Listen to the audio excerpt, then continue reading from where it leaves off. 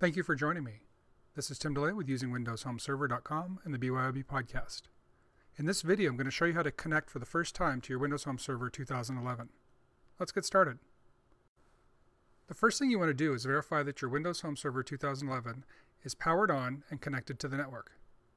Once you've verified that, go to a PC connected to the same network and open up an Internet Explorer browser. You're going to want to connect to your Windows Home Server 2011 by entering in the name of the server /connect. Do it as follows.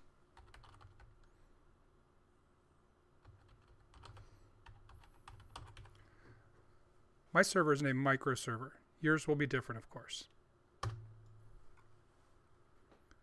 Once you've connected, you'll see that you have two choices. You can either download software for Windows, or if you're on a Mac, choose the Mac link. Once you've clicked on the link, click on Run, and then click on Yes for any error or warning messages that come up with your system. Once we're connected to the network and through the Windows Home Server 2011, we'll be able to connect to the server, monitor the health, backup, and also do server administration. We're going to click on Next.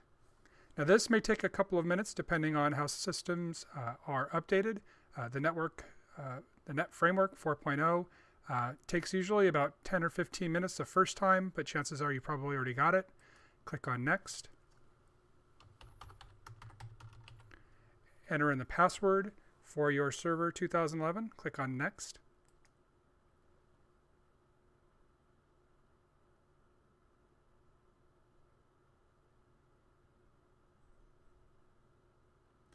Now this gives you the ability to change the description of your computer. This will be set up that's in here. If you want to know where this is done, you right mouse click on Properties, and then you can go to Advanced System Settings, and then go to Computer Name, and that's where the computer description is actually stored. So if you want to do that, you could click on Change here. This just hooks it up for the server, so you can change it if you want or put in the location. Click on Next. You also have the ability now to back the system up when it's sleeping overnight or in hibernate mode. I would suggest yes. If this is a computer you do not want to back up, then click on no, of course. Click on Next. This is a totally optional experience improvement program, so you can either click on yes, I want to participate, or no, I don't. I will leave mine on yes and click on Next. And now we'll download the connector software. This takes about a minute depending on your network speed, so be patient. Okay, we're now connected. At this point, you want to open up the dashboard to administer the server. So we're going to leave that checkbox on there. We're going to click on Finish. Now I can close out my browser window. We'll sign in using the same password that we just did. Again, this is the password that you enter in when you first install Windows Home Server 2011.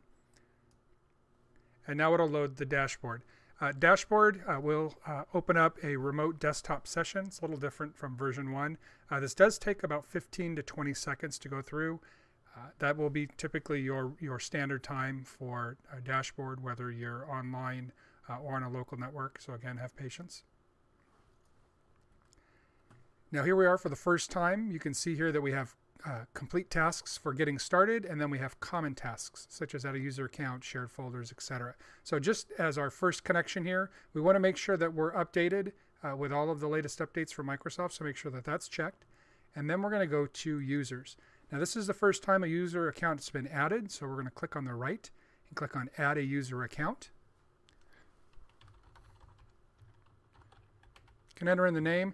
Now you want to enter in the user account name. I would suggest using the name of the computer or the login that you're in now. You can see that mine is Tim, and then using the same password. It makes it easier to do the administration and to do the logins.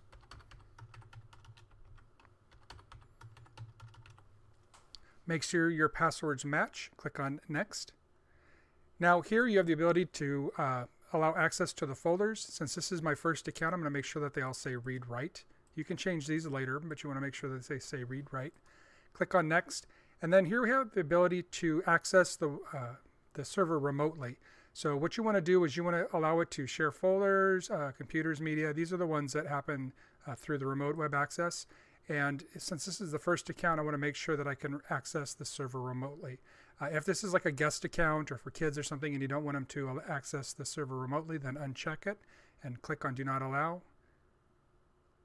Click on Create Account. It takes just a couple of seconds to access the files, folders, and settings, and you've now created a new account for the user.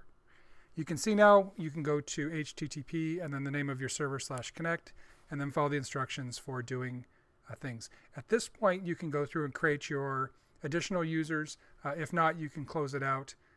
However, I would suggest setting your backup while we're in here. So let's take a moment and do that. We're going to click on Computers and Backup. You can see now that this computer is now connected. On the right-hand side, I'm going to click on Customize Backup for this computer. I'm just going to do it while we're in here. It just takes about 30 seconds. We're going to add and remove backup items. You can see here that it gives us a list of all of the drives that are on this computer.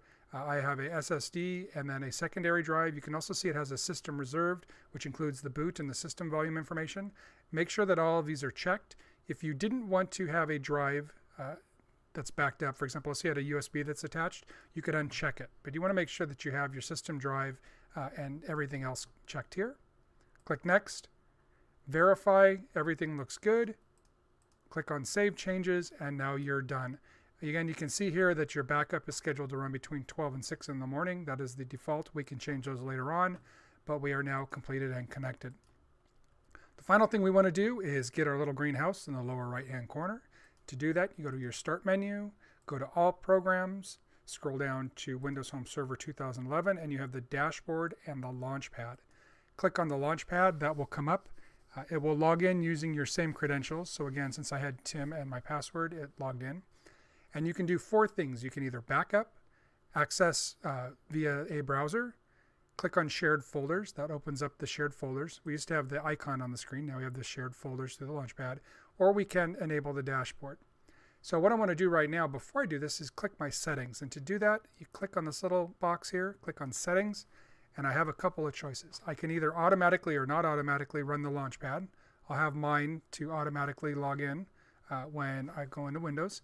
You can see I can also change the scope of the alerts, being none, local, local, and network, and then the customer experience improvement program.